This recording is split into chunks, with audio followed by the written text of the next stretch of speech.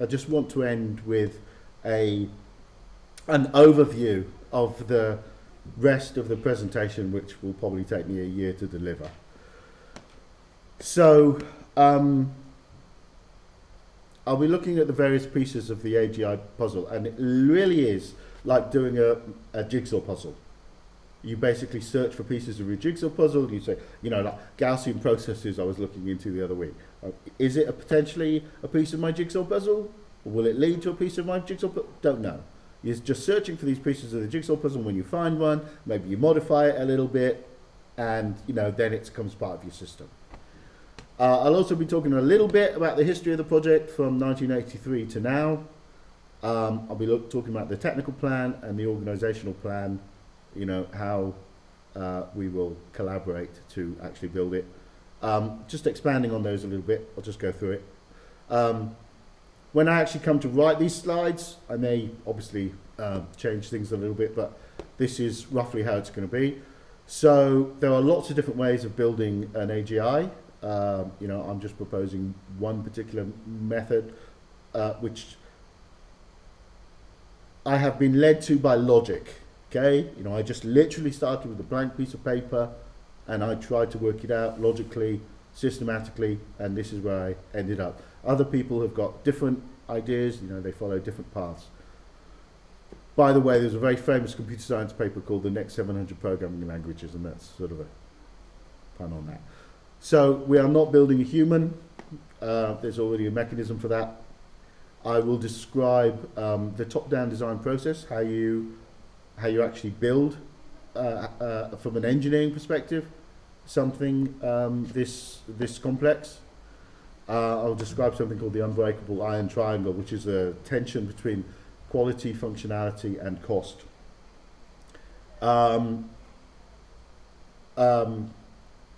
Remember, the three cognitive processes are deduction, well, they're induction, deduction, and abduction. So I'm going to describe each one, and I've written the slides assuming essentially an intelligent but not necessarily technical audience, because when we build this machine, it won't just take AI PhDs.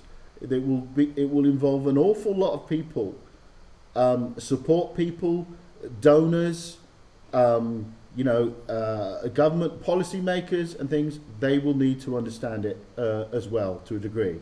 So I've rather gone to basics. So I will be describing formal systems, the propositional logic, the 4,000-year development of first-order logic. It's probably more like 2,500 years, but I'm just exaggerating a little. Then a logic called universal logic, which is basically an extension. It's first-order logic plus definitions. I'll be looking at infinities, different sizes of infinities. MBG set theory, which can basically be built on top of first-order logic. There are lots of different set theories, you know, Zermelo, Frankel, Morse-Kelley, whatever. I chose MBG, von Neumann, Bernays-Gödel. I'll be looking at meta-mathematics, which is, yeah, I'll be investigating, I'll be describing meta-mathematics a little bit, because then there is essentially another version of universal logic, which is essentially an infinite stack of logics, each one meta-mathematics to the next. And then, because once the machine is interacting with the real world, the physical universe, everything's uncertain, everything's probabilistic. So we'll be looking at adding uncertainty on top of MBG set theory, which is relatively straightforward, but it's sort of a complex topic. We're looking at abduction, or particular type of abduction, program verification, mathematical proof of correctness of programs, which will be an important aspect from a safety perspective. Program synthesis, which is the automatic generation of programs along with their proofs of correctness. Hardware synthesis, System synthesis, so the synthesis of both hardware and software, mixed hardware and software systems. And we'll be looking at a generalization called witness synthesis. And we'll also be looking at different methods of speeding everything up, because like I say, computation is going to be the it's going to be the bottleneck. I don't know whether I shall write about this. I'm not sure. This stands for probability statistics, data science, and machine learning. I'm not sure if I'm sufficiently expert to write that, but it is an important aspect. We'll also be looking at ethics, because we're getting to some quite philosophical things now, the closer we get to actually interacting with the physical universe. We'll be looking at classical ethics. We'll be looking at consciousness. Specifically a theory which is called Integrated Information Theory 3.0. If you want to do a little bit of reading up. We'll be looking at belief synthesis, which is a process which I call unified belief theory, which is the mechanism through which the machine will observe the physical universe and synthesize a belief system from those observations. And then again, we'll look at ethics again, but from a slightly different perspective. Then we will consider what should the dominant goal be, and all the pros and cons of that. A little bit of the history. Project started at Sinclair Research, then there was a company called Man-Made Millions, and now finally we're essentially a non-profit, BigMother.ai community interest company. Okay. Now we're getting close to the actual roadmap now. So there will be 3 phases. There will be a prototyping and evaluation phase, you know, people knocking stuff up in Python and things like that. There will be a working implementation, so we'll take the best ideas from the earlier stage and implement it, perhaps you know, in the cloud, so that our fellow researchers can play with things. We have to be a little bit careful that we don't allow people to use our emerging technology maliciously, if you look at the Brundage report. And then finally we would build the actual machine, the actual supercomputer. There are a couple of global work groups. We're now looking at work groups now. So there's a quality, which basically is a work group who's responsible for making sure that the project achieves its objectives. In other words, that the machine is maximally safe, benevolent, and trustworthy. Some engineers think in terms of ensuring that good things happen and bad things don't. So there are different ways of looking at the problem.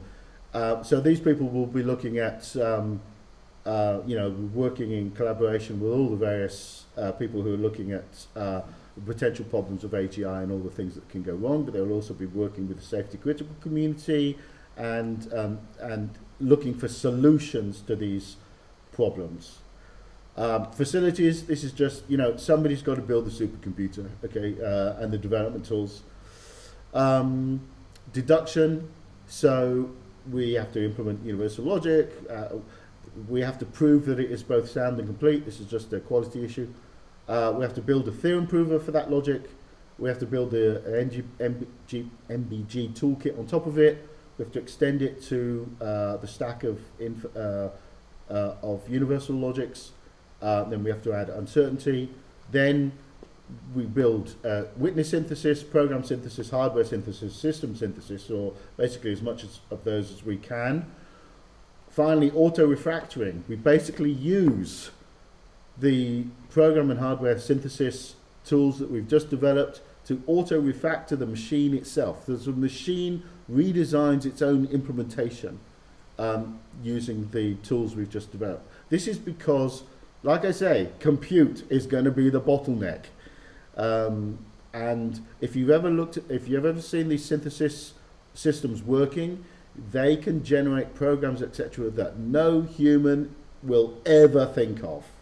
Okay, they are just far more sophisticated because they have the precision of thought that humans simply don't have.